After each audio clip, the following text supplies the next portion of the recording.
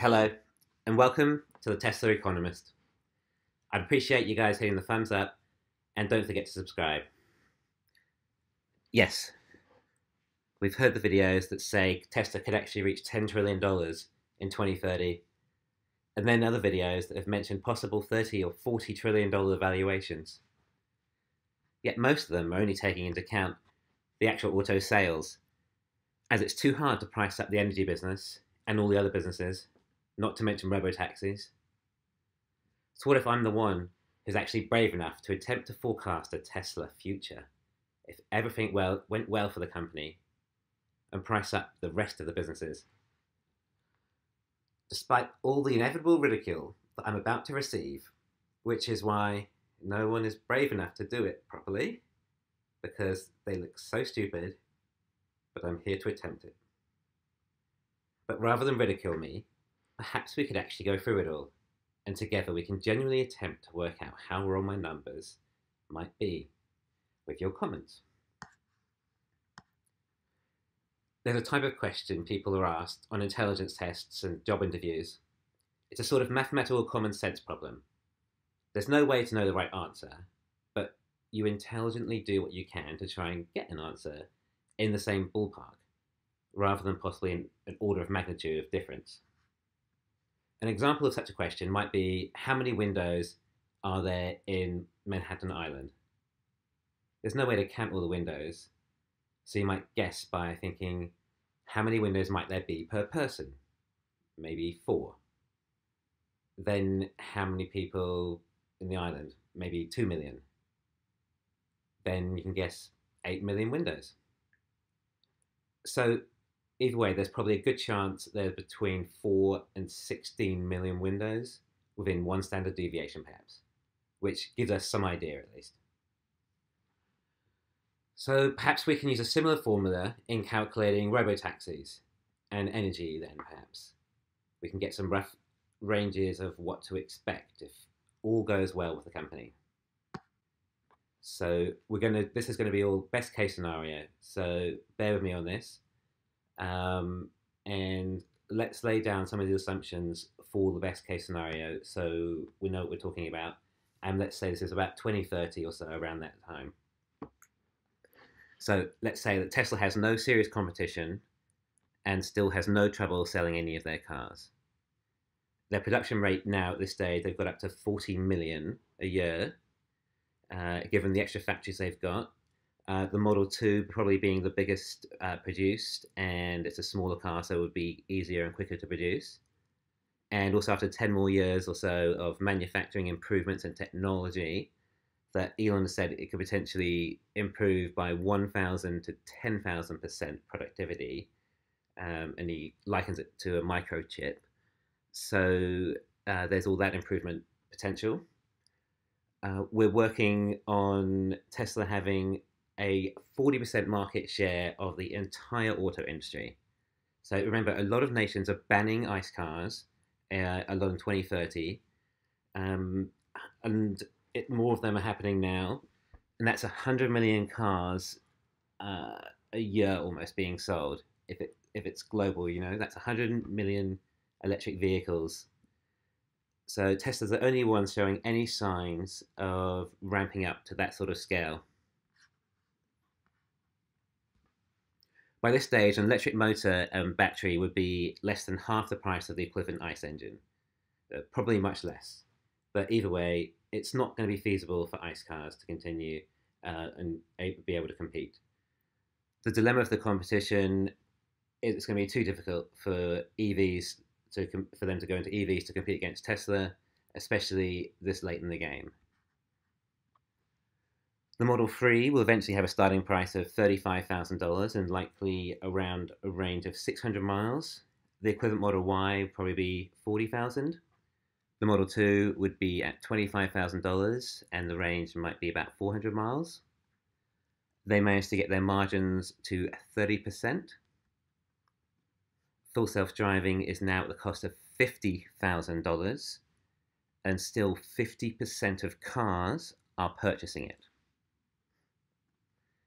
Robotaxis have passed all the necessary regulation and have been running for some time in cities.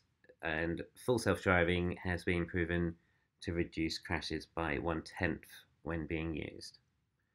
At this stage, we will have 100 million robotaxis in use, so it's going to give us a good idea of how much robotaxis could produce when they really are have a decent share going. Let's say a robotaxi makes $30,000 a year, and Tesla give 50% of the earned income to the Tesla owners for robotaxis, and Tesla own half the robotaxi fleet as well. Tesla can make enough batteries to supply all their demand. Tesla can also make enough solar to supply all their demand. Tesla does not have any issues with any electrical grid regulations and are able to use all their auto bidder software. Every Tesla is insured by Tesla's insurance company, as it would be much cheaper to be insured by Tesla because they know all the information on your driving and know how safe a driver you are. The insurance margins will be the best of any other car insurance company. Probably low overheads for Tesla to run. They might offer no deductible if you're in an accident and you have FSD on. So let's say they make $500 per driver.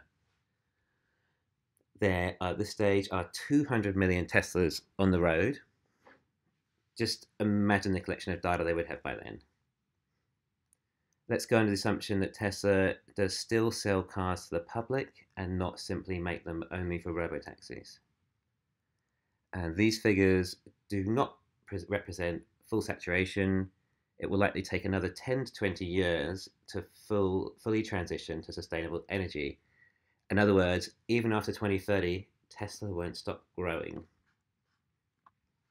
I'm just going to leave out the charging network income, as I don't think it has any major impact into the other insane numbers that we're going to be seeing. Okay, I know that all sounds like a lot of hypothetical situations, but it all appears that they're quite possibly on track to achieve a lot of it. And if not by 2030, then likely not far off.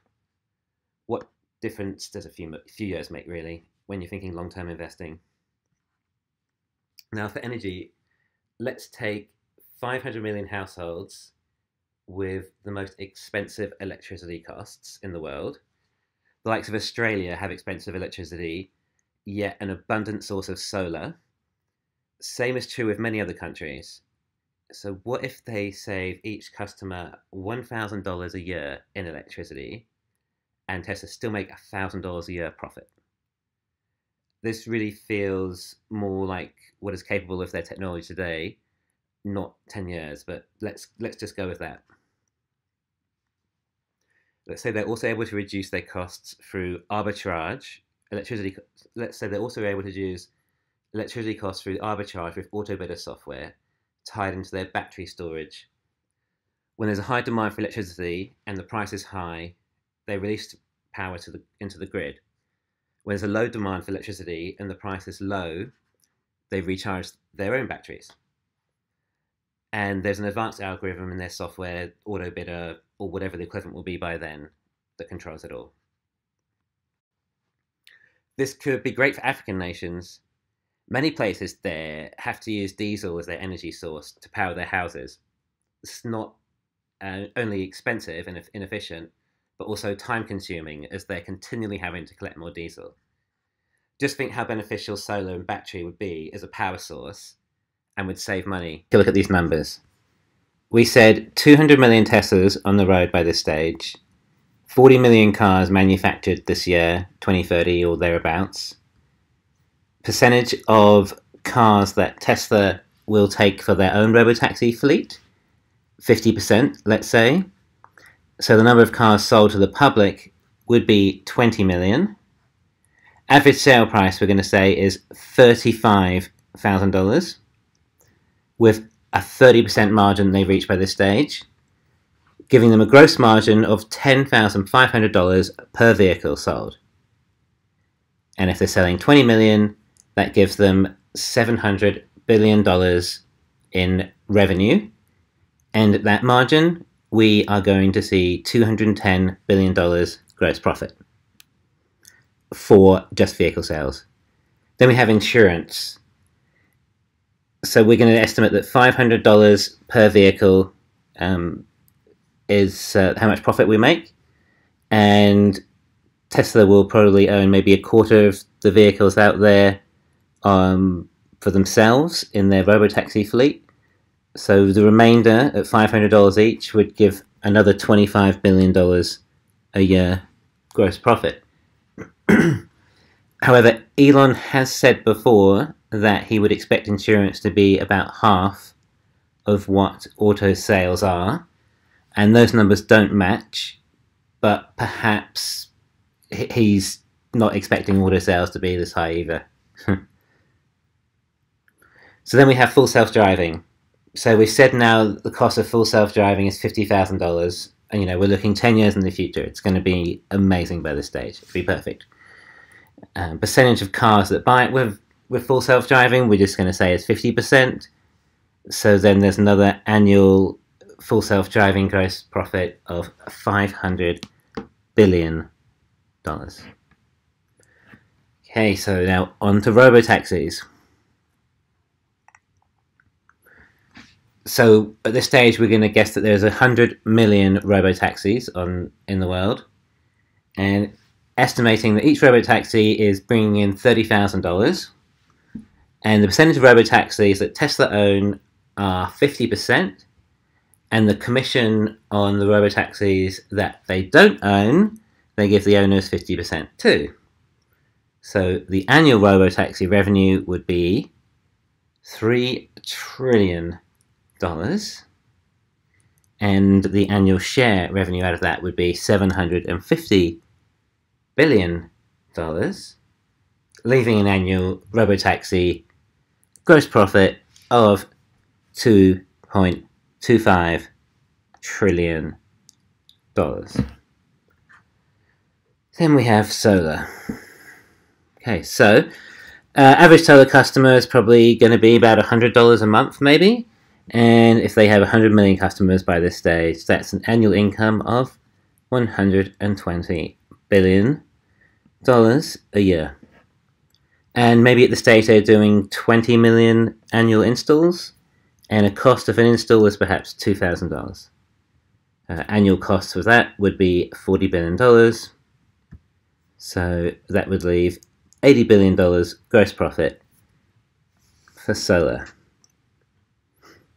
And of course, all these say gross profit, taking away these costs, but really these are incremental investments that are really just going to increase the profit more and more and more, assuming the customer retention is high, and there's no reason it wouldn't be, because it's saving people money. So it's arbitrary where you cross-sect this, really, because years later there's just going to be more and more, it's just going to accumulate more and more, because it saves people money. It's that simple.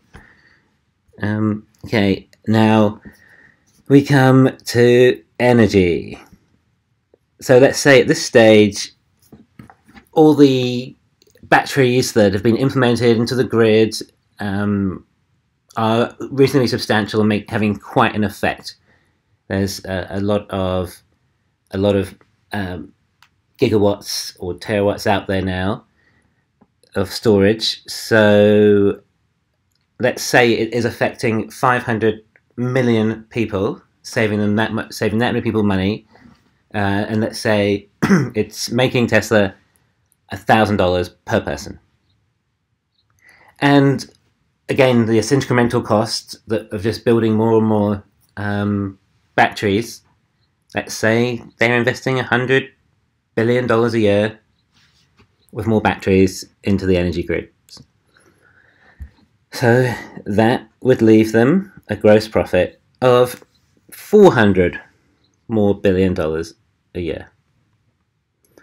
Then Elon said he's probably going to do an HVAC system. So let's guess that they make $1,000 profit per HVAC.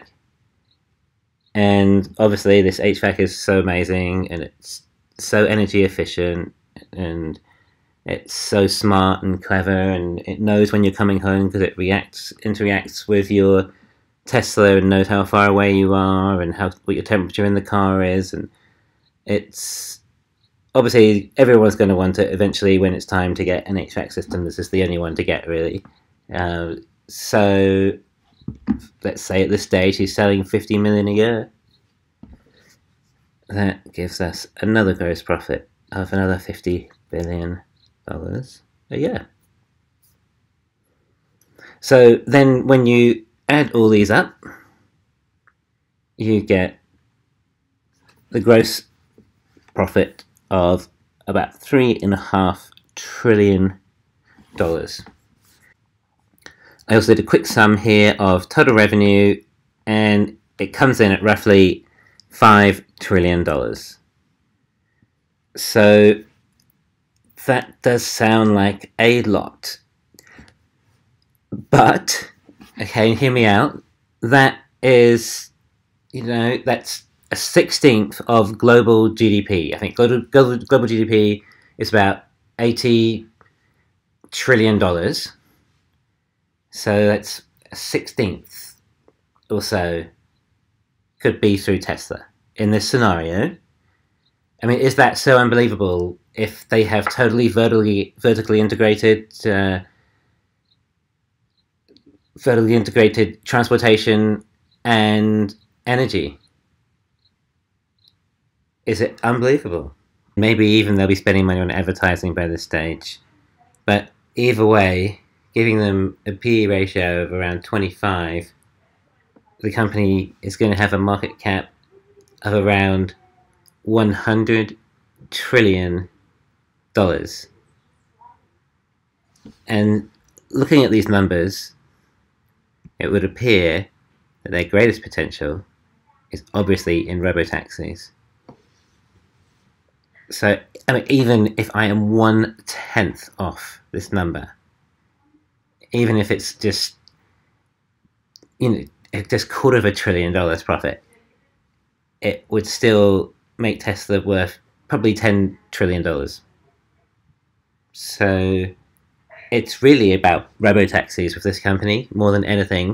And if they can achieve that, and full self-driving, obviously, similar thing, then it's easily going to be worth 10 trillion. I can see that. 100 trillion might be a bit extreme, but there's a lot of potential for this company, and that's why people are so excited about it. And that's why no one's selling. Don't forget to hit the thumbs up and subscribe. Thanks again.